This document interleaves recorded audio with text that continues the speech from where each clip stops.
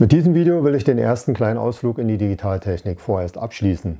Nach den logischen Grundschaltungen heißt die Überschrift heute, was es sonst noch so gibt.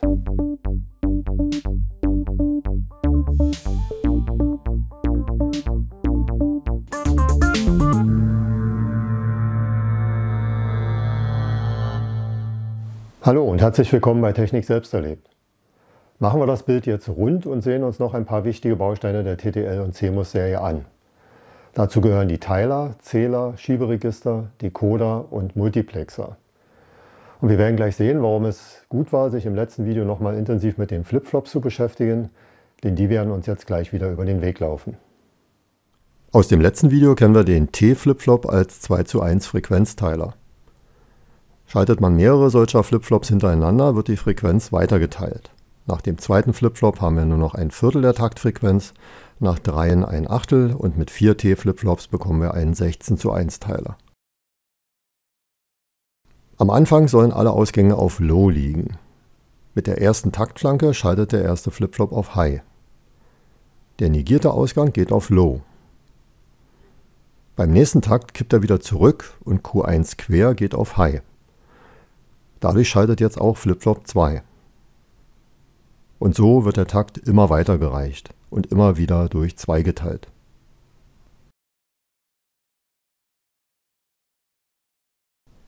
An den Spalten der Tabelle kann man schön erkennen, dass der erste Flipflop bei jedem Takt umschaltet, der zweite bei jedem zweiten Takt, der dritte bei jedem vierten und der letzte bei jedem 8. Takt. Nach 15 Takten sind alle Ausgänge auf High und mit dem 16. Takt schalten alle Ausgänge wieder auf Low. Ich habe die Tabelle nicht ohne Grund mitlaufen lassen. Wenn man sich die Werte ansieht und sich für Low eine 0 denkt und für High eine 1, dann stehen hier untereinander die Binärzahlen von 0 bis 15. Wir bekommen hier einen 4-Bit-Binärzähler, der 16 Takte zählen kann.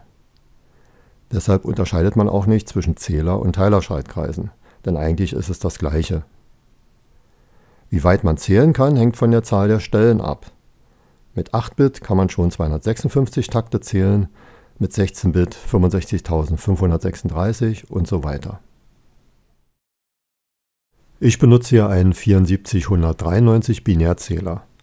Mit einem Decoder lassen sich die Zahlen auf einer 7-Segmentanzeige darstellen, zumindest die von 0 bis 9.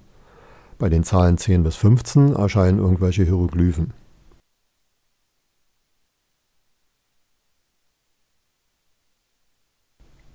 Der Zähler-Schaltkreis hat noch einen zweiten Takteingang, denn er kann auch rückwärts zählen.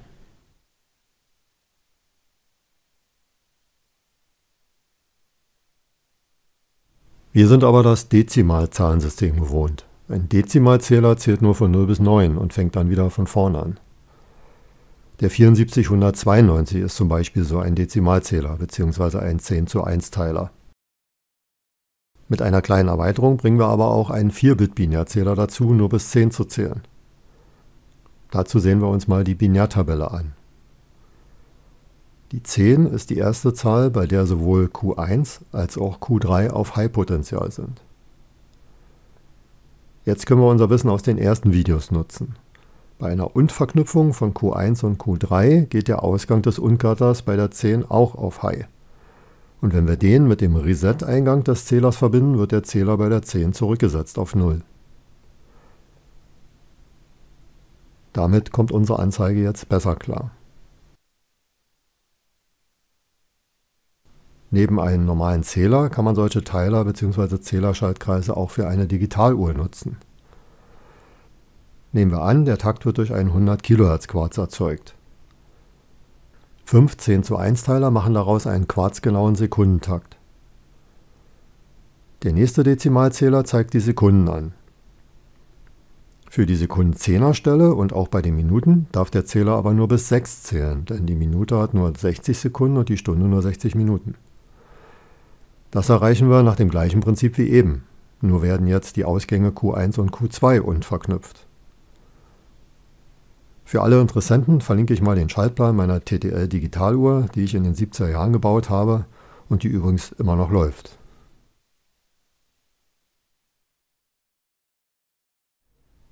Über die Decoder müssen wir nicht mehr allzu viele Worte verlieren.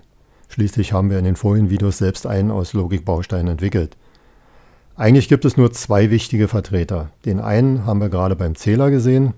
Er wandelt die Binärwerte in der Digitaltechnik in eine für uns verständliche Darstellung auf einer 7-Segmentanzeige um. Dabei hat er aber Probleme, die Zahlen 10 bis 15 einstellig anzuzeigen. Diese Decoder nennen sich deshalb auch BCD zu 7-Segment-Decoder. BCD steht für Binärcode Dezimal. Das bedeutet, dass sie sich nur um die Dezimalziffern 0 bis 9 kümmern.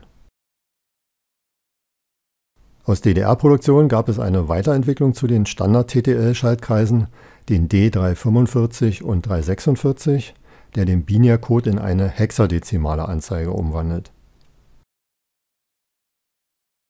Der 7445 ist ein BCD zu Dezimaldecoder. Er schaltet je nach Binärzahl immer nur einen von 10 Ausgängen durch. Sowas konnte man zum Beispiel verwenden, um eine Glimm-Anzeigeröhre, auch bekannt als Nixie-Röhre, anzusteuern. Bei der wird je nach Zahl immer nur eine Elektrode angesteuert. Schieberegister bestehen wieder aus einer Anordnung von Flipflops. In dem Fall sind es D-Flipflops, die im Unterschied zum Zähler alle an einer gemeinsamen Taktleitung liegen. Da die Eingänge immer mit dem Ausgang des vorigen verbunden sind, übernehmen die Flipflops mit der Taktflanke den Wert ihres Vorgängers. Der erste Flipflop bekommt seine Daten von außen. Mit jedem Takt wird der Ausgangspegel der Flipflops um eine Stelle nach hinten geschoben. Nach 4 Takten ist der Wert am Eingang zum Ausgang des 4. Flipflops durchgereicht worden. Natürlich kann man die Anordnung beliebig erweitern. Der 74195 ist so ein 4-Bit-Schieberegister. Mit jedem Takt wird der Eingangspegel, den die einzelne blaue LED anzeigt, vom ersten Flipflop übernommen. Das zeigt die linke der 4 oberen LEDs. Danach wird er dann nach rechts durchgereicht. Verbindet man den letzten Ausgang mit dem Eingang von Flipflop 1, dann läuft das Bitmuster praktisch immer im Kreis. Das könnte man zum Beispiel für eine Art Lauflicht verwenden.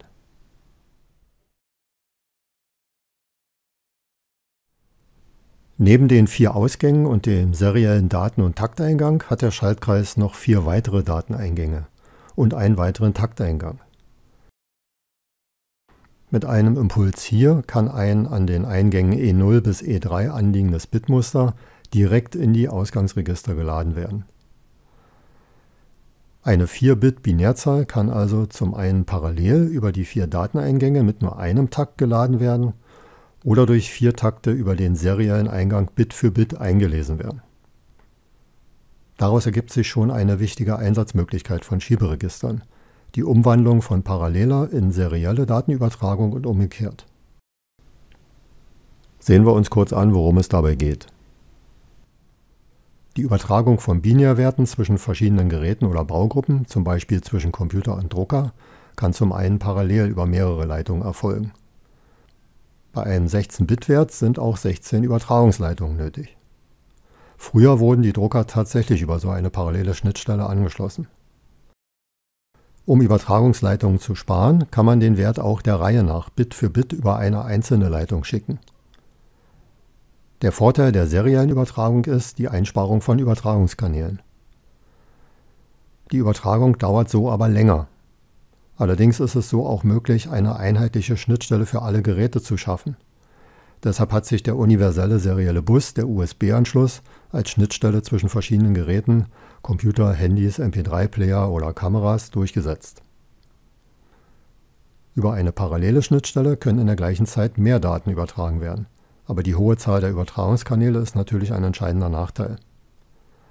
Es wäre auch nicht ganz so einfach, eine einheitliche Schnittstelle festzulegen, denn bei der Übertragung von einem 32-Bit auf ein 16-Bit-Gerät muss man sich schon wieder was einfallen lassen. Mit den 4 DIP-Schaltern kann ich die Pegel an den parallelen Eingängen einstellen und mit Tastendruck an die Ausgänge durchreichen.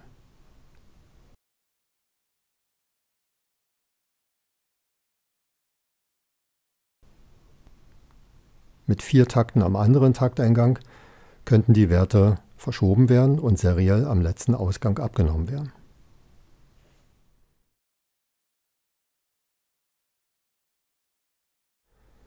Zum Schluss noch zu den Multiplexern. Ihre Hauptaufgabe ist es, mehrere Datenquellen mit ihren Empfängern über nur einen Übertragungskanal zu verbinden. Ein Multiplexer ist also nichts weiter als ein elektronischer Umschalter. Die Auswahl der Quellen erfolgt über einen Binärwert an den Steueranschlüssen. Bei 4 Quellen benötigt man einen 2-Bit-Wert, also 2 Steuerleitungen.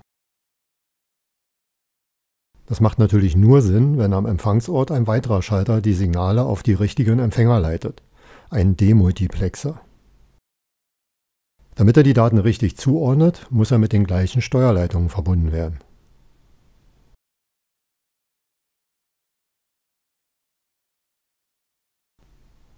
Prinzipiell kann man mit einem Multiplexer auch eine parallel zu seriell Umwandlung machen.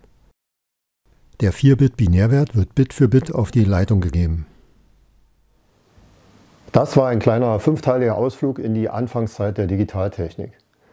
Die vorgestellten Schaltkreise sind nicht mehr ganz up-to-date, eignen sich aber gut, um erstmal die Grundlagen zu verstehen.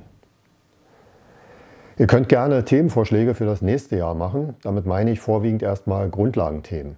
Denn je spezieller ein Thema ist, umso weniger Zuschauer wird das wahrscheinlich interessieren. Schreibt mir eure Vorschläge in die Kommentare und natürlich interessiert mich auch eure Meinung über das, was ich hier so mache.